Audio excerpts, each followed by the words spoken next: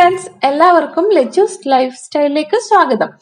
ഇന്ന് ഞാൻ വന്നിരിക്കുന്ന ഒരു അടിപൊളി കുക്കിംഗ് വീഡിയോ ആയിട്ടാണ്. വെജിറ്റബിൾ പുലാവ് എങ്ങനെ ഉണ്ടാക്കാം നോക്കാം. വളരെ ഈസി ആയിട്ട് നല്ല ടേസ്റ്റോടെ എങ്ങനെ വെജിറ്റബിൾ പുലാവ് ഉണ്ടാക്കാം നോക്കാം. ഇതിന് ആവശ്യമായി വേണ്ട സാധനങ്ങൾ ഒന്നാമതായിട്ട് നമ്മുടെ ബിരിയാണി റൈസ് തന്നെ. ഇവിടെ ഞാൻ ഒരു 1/2 കിലോ ബിരിയാണി റൈസ് നന്നായിട്ട് വാഷ് ചെയ്ത് എടുത്തു വെച്ചിട്ടുണ്ട്.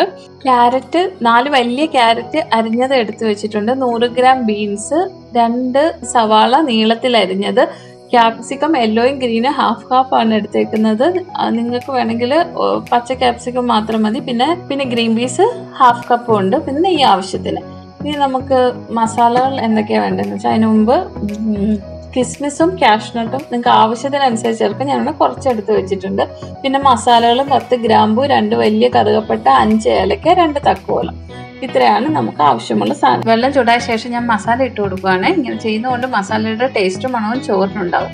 ഏലക്കായിൽ കീടനാശിനി അംശം കൂടുതലായതുകൊണ്ട് അതിൻ്റെ തോട് ഒഴിവാക്കി ഏലക്കായുടെ കുരു മാത്രമാണ് ഞാൻ ഇടുന്നത്.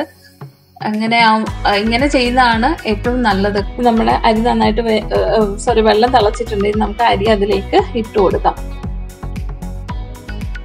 ഇത് ഞാൻ കാണിച്ചിട്ടില്ല. ഇത് നന്നായിട്ടൊന്ന് തിളച്ച് കഴിയുമ്പോൾ നിങ്ങൾ ആവശ്യത്തിന് ഉപ്പിട്ട് കൊടുക്കണം. അതിൻ്റെ എടുക്കാൻ മറന്നുപോയി. സവാള വഴറ്റാനായിട്ട് ഞാനിവിടെ ഒരു 3 ടേബിൾ സ്പൂൺ നെയ്യാണ് ഒഴിച്ചു കൊടുത്തേക്കുന്നത്. നിങ്ങൾക്ക് വേണമെങ്കിൽ അതിന് പകരം എണ്ണ ഒഴിക്കാം. അപ്പം ബാക്കി നമ്മളവിടെ നേരത്തെ കാണിച്ച ഇൻഗ്രീഡിയൻസ് എല്ലാം ഞാൻ ഇതിൽ ചേർക്കുന്നുണ്ട്. Carrot, beans, green peas, capsicum ഇതെല്ലാം നമ്മൾ ഇട്ട് കൊടുക്കുകയാണ്. എന്നിട്ടിത് നന്നായിട്ട് വഴറ്റുക.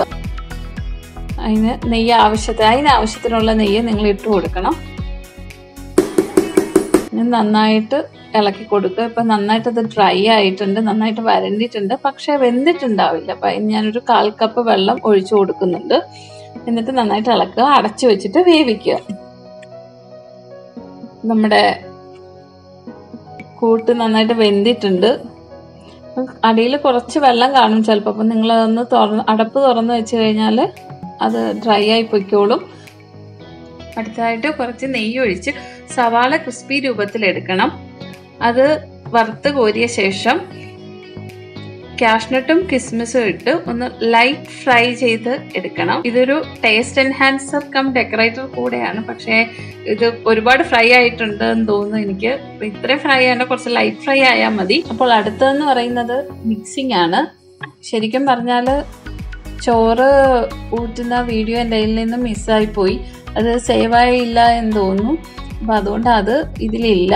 നിങ്ങൾക്ക് എന്തെങ്കിലും സംശയം ഉണ്ടെങ്കിൽ കമൻറ്റ് എഴുതി ചോദിച്ചാൽ മതി. ഞാൻ അതിന് റിപ്ലൈ തരാം. അപ്പോൾ ആദ്യം നമ്മൾ ചോറിടുക. നമ്മൾ ഒന്നിച്ചിട്ട് നമ്മുടെ ഉണ്ടാക്കി വെച്ചിരിക്കുന്ന ആ ഒരു ക്യാരറ്റും എല്ലാം കൂടി ഇട്ട് പുരട്ടരുത്. പകരം ആദ്യം ചോറൊരു പാത്രത്തിലേക്ക് ഇടുക. അതിലേക്ക് ക്യാരറ്റും ഗ്രീൻ പീസും ഒക്കെ വഴറ്റിയെടുത്തത് ഇടുക. അങ്ങനെ കുറേശ്ശെ ആയിട്ട് ഇട്ടതിന് ശേഷം അടിയിൽ കൂട്ടിയിട്ട് ഇളക്കുക. അപ്പോൾ ചോറ് പൊടിഞ്ഞു പോകും. അല്ലെങ്കിൽ ഇങ്ങനെയാണെങ്കിൽ അത് പൊടിഞ്ഞു പോകില്ല. ഇനി നമ്മൾ നേരത്തെ പറഞ്ഞ പോലെ ഇത് കാഷ്നട്ടും ഒക്കെ ഇട്ടൊന്ന് ഡെക്കറേറ്റ് ചെയ്യുകയാണ്.